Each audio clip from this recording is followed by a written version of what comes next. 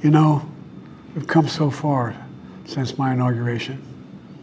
Not bad, not bad.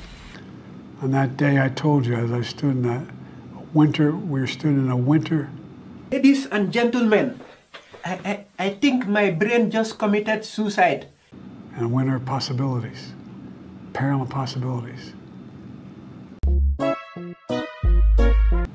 We were in the grip of the worst pandemic in the century.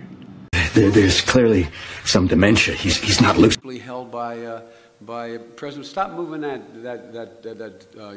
what's this? Come on, you girls, we got dinner! What? Get a bus! What did he say? Is that English? Maybe that would fall under the category of creepy. Sinkhole. You know, teleprompter. Barack always kids and he says, Joe Biden, he said, I'm learning to speak without a teleprompter. Joe's learning to speak with one. Stood in that winter, we stood in a winter. What you just said is one of the most insanely idiotic things I have ever heard. Of peril and a winter of possibilities. Peril. So tired of you getting angry and yelling.